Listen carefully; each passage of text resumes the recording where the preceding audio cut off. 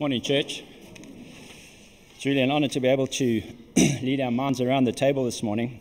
And I'd like to start off with a passage of scripture which we find in the book of Mark, chapter 6, and this is from verses 30 and 32.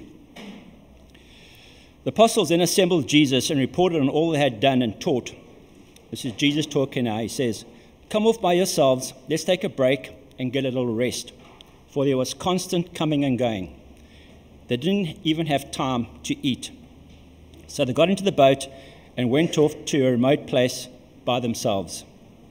Kind of sounds like us, doesn't it?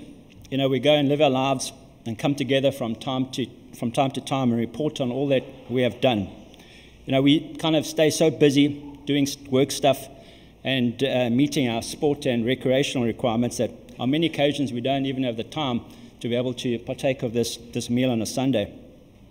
And I think Jesus would have probably, say the same thing he said to his disciples. He says, "Come with me to a quiet place and let's have some rest." And that's what we're doing this morning. You know, humans need rest.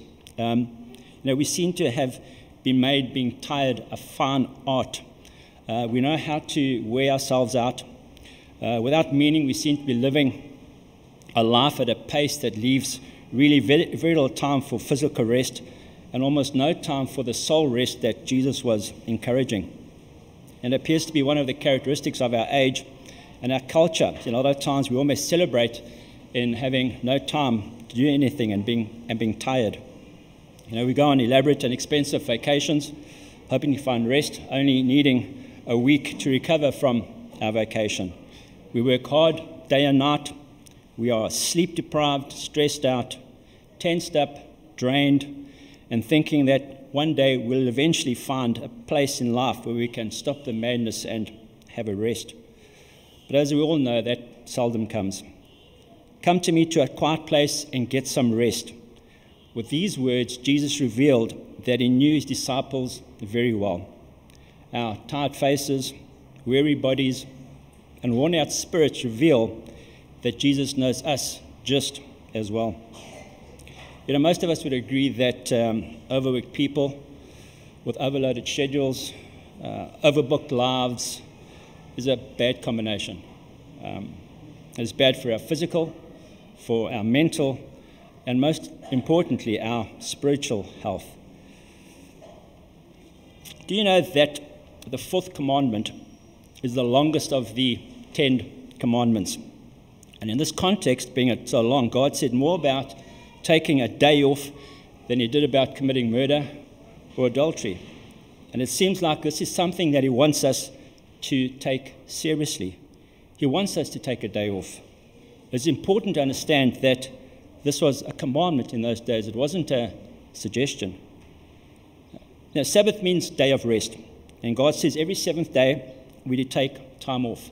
In Mark 2:27, Jesus said that the Sabbath was made to benefit man.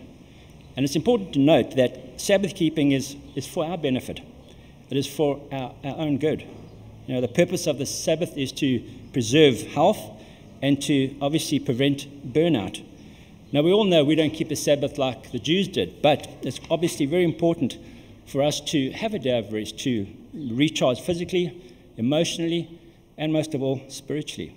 We need to set time aside to rest, for recreation, for restoration, renewal, and worship. It is the way God made us.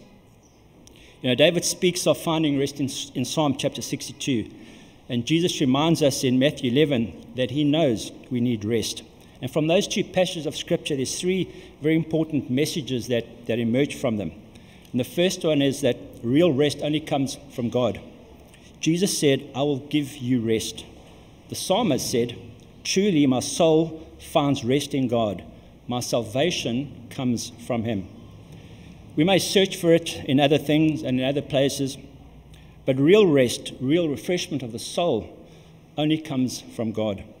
And the second one is God is able to handle our load. The psalmist said, "Power belongs to you, God, and with you, Lord, is unfailing love." Jesus said, "All things have been committed to me by my Father." Since he has all the power, our problems, our questions, our struggles, our hurts, our weariness is never too much for our Father in heaven. And the third one is Jesus invites us to find rest for our souls. Come to me, all of you who are weary and burdened, and I will give you rest. Come with me by yourselves to a quiet place and get some rest. It's a very clear message from Jesus. Once a year, we celebrate Father's Day. For some, that is a glad and easy celebration. For others, it is perhaps a day mixed with sorrow and regret for a relationship that once was and that is now gone, or for a desired relationship that perhaps never was. And that makes worship on Father's Day, easy for some and difficult for others.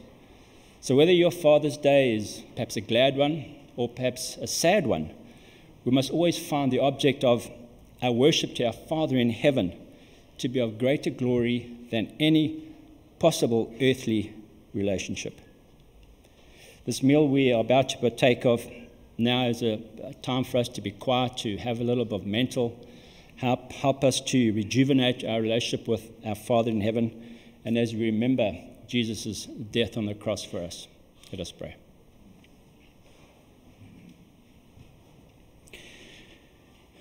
Father in heaven, we just give you thanks for allowing us to gather together as your children to remember your Son's death on the cross.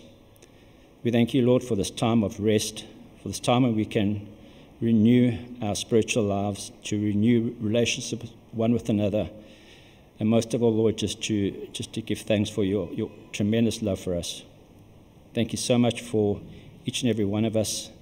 Thank you for your Son, Jesus, and thank you for the emblems that we are about to partake of. Please bless their bodies, and we just thank you so much for this glorious day. We ask this in Jesus' name. Amen.